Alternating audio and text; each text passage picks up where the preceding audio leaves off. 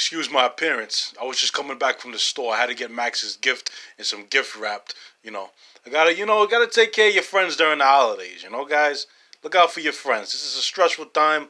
Christmas, What can you do?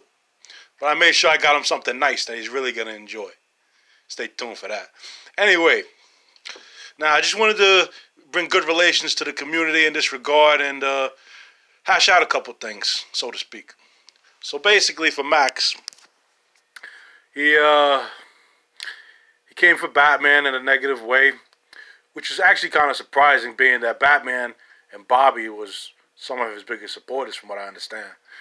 I was kind of surprised to see that myself.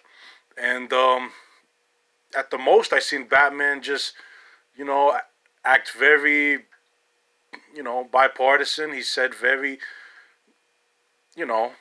nothing that was so outlandish and so, it was just stuff to bring good relations. I don't know why Max took it in that light, but Max is a very sensitive guy, for that matter, And Max takes things the wrong way. He reads into things too much. He takes things too personal. He gets emotional. He's one of those beta males, which I understand.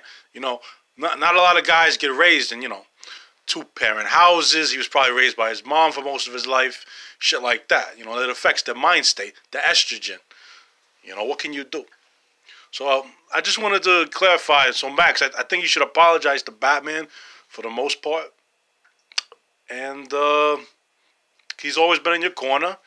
And for him to just say, just to tell you the truth, for your peace of mind, and I think that's a perfectly acceptable thing to do.